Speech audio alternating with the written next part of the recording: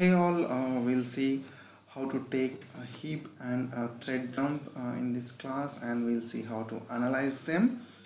And heap and thread dump are used to troubleshoot applications in a situation like when application gets hung, or application becomes slow, or application gets stopped. So you can take a heap dump through web console, and you can navigate through troubleshooting uh, Java dumps and cores, and you can select the required server and click on heap dump.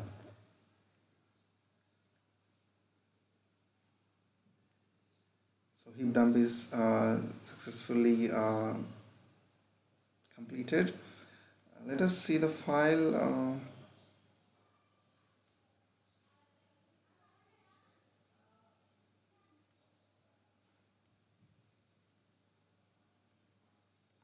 By default, these heap dumps and thread dumps will come to the profile root. So this is the latest. Yep, this is the latest file which I have took just now. The date stamp 1610, and it is 1610. Let us. The thread dump is also called as a Java core in WebSphere. So let us take thread dump as well. Selected the appropriate server and clicked on Java core. And yes, a Java core dump is successfully completed. By default, it will come to profile root. Yeah, this is the latest file which I took just now. So let us see how to analyze them. There are many applications in the market to analyze these dumps. IBM is also providing tools to analyze them. I'm having a few tools through which we can analyze. Let us open them and analyze the dumps.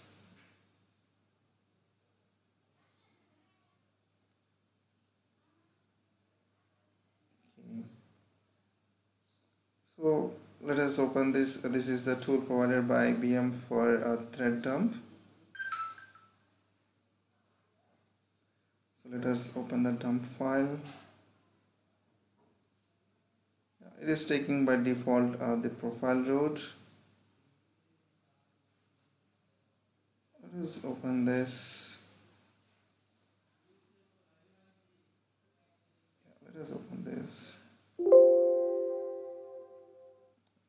Now let us analyze the dump.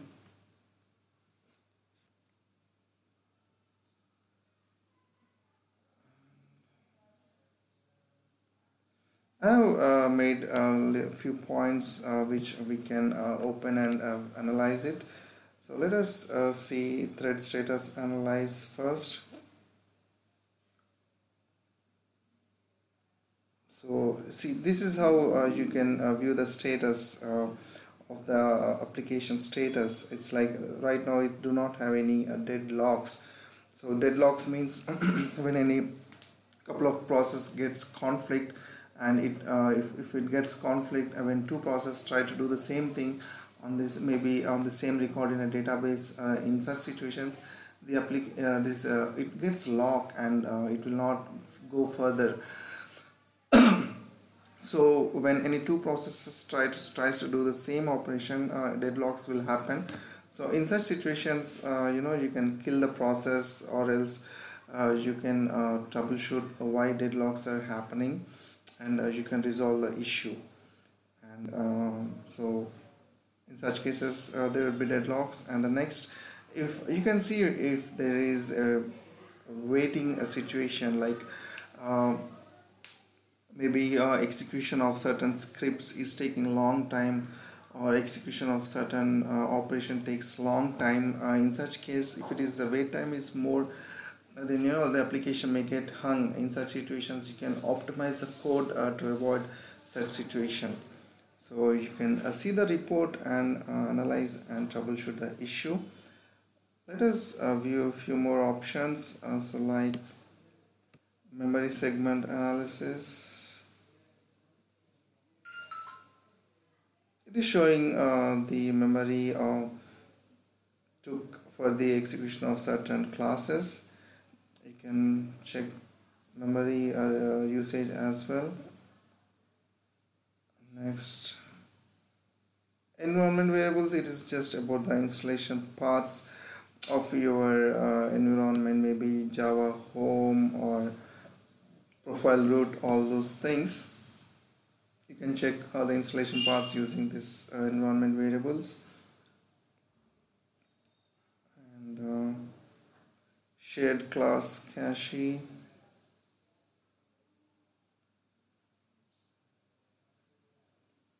is about the existing classes in this environment.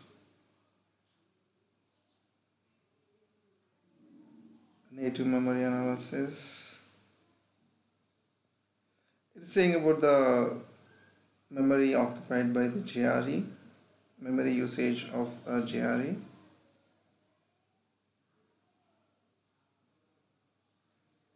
Method analysis,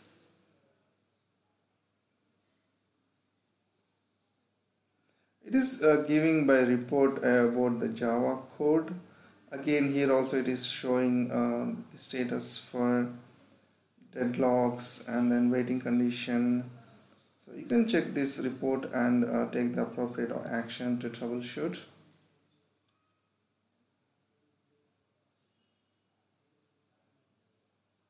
And then thread detail. It is showing about various codes in the application. So like this, you can view the reports and troubleshoot the environment. This is about analyzing thread dump. Thread dump is also called as Java core in WebSphere.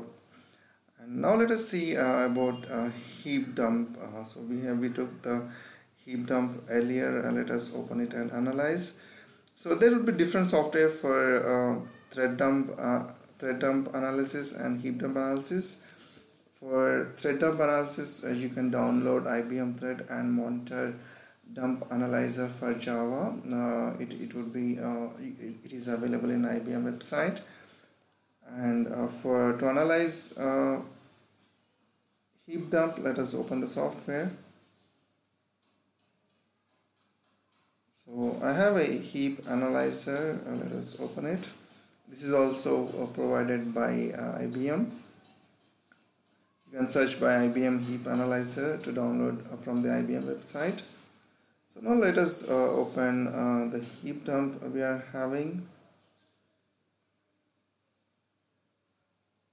So let us open this.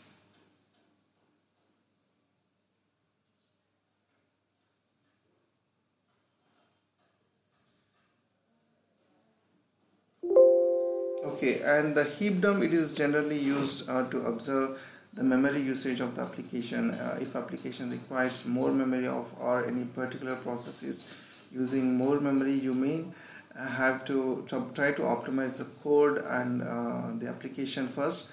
And if it is not possible and the application really needs more memory, then as I showed earlier, you can increase heap size, initial heap size and maximum heap size from the WebSphere as per your requirement. So through this you can optimize about memory usage for the application. You can identify how how much memory would be required for application, or if any code is not working properly or any code is taking more memory, you can optimize the code for